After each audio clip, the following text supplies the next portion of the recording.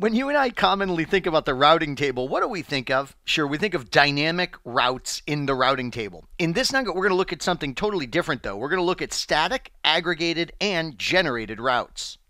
When students are new to the world of routing, they often say, well, wait a minute, why would I ever go in and manually define a route when routing protocols do such a great job of automatically populating this information? It's certainly a valid question. And one of the things that we can immediately point to is, well, we often create a default route manually on the device. So as far as the dynamic routing protocols go, we'll allow them to educate the devices about routes that exist on the devices. But when it comes time for all of these devices to get out to a default route, a gateway of last resort out to maybe destinations on the internet, we'll program a static route called the default. Remember, the default route is typically represented as our quad zeros /0, and that's the ultimate aggregate route, isn't it? It really summarizes absolutely everything.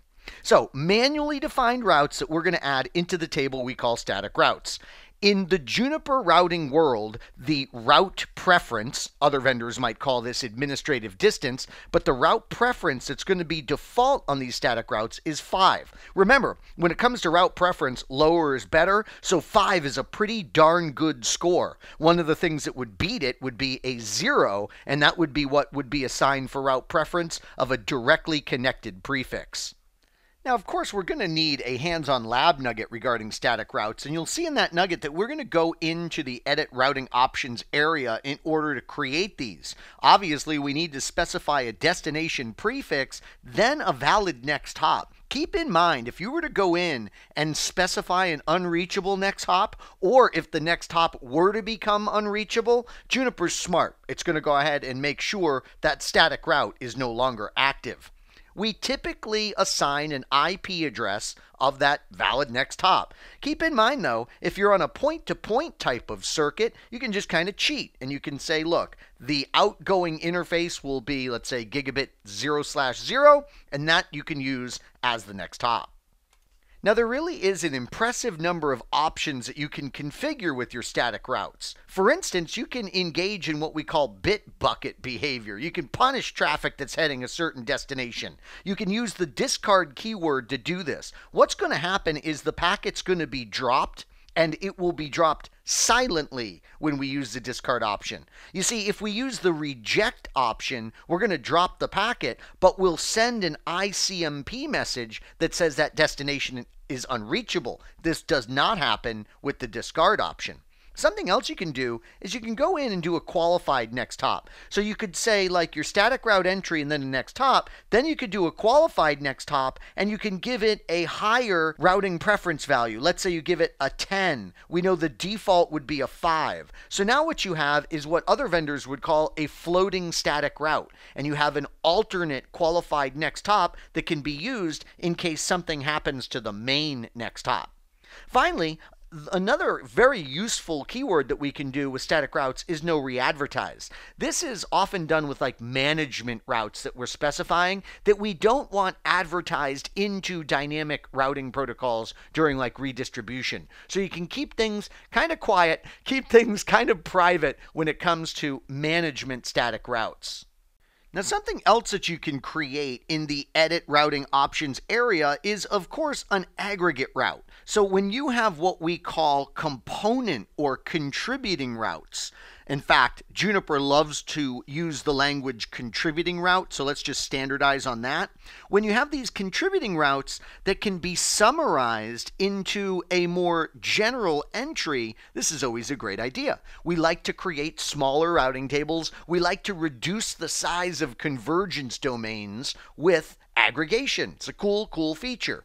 Keep in mind in Juniper, when we create an aggregate route under Edit Routing Options, this route will have a relatively poor routing preference of 130.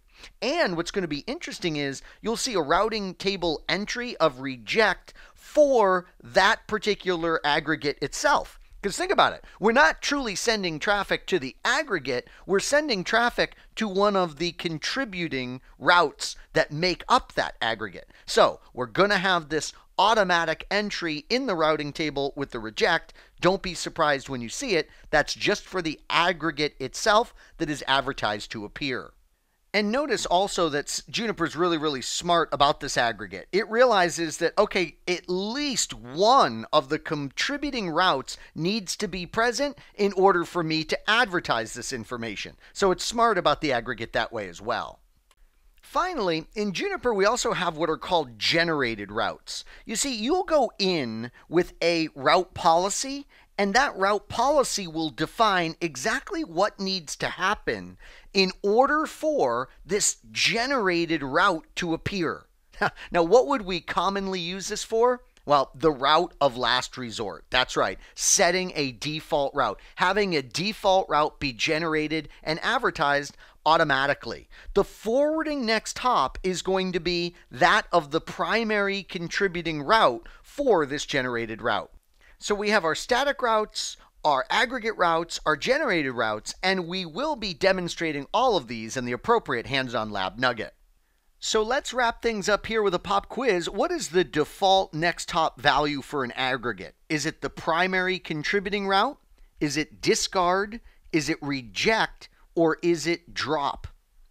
The default next hop value for an aggregate. Well, do you remember? It's surprising, but the default next hop value is going to be reject. That's for the aggregate itself in the routing table.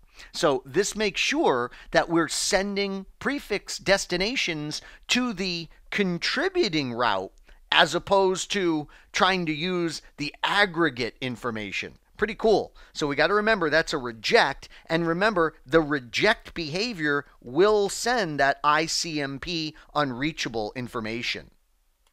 So we certainly had a lot to examine in this nugget with our discussion of static, aggregated, and generated routes. I hope you'll join me in our hands-on lab nugget where we'll take a look at the configuration of each of these. I hope this nugget was informative for you, and I'd like to thank you for viewing.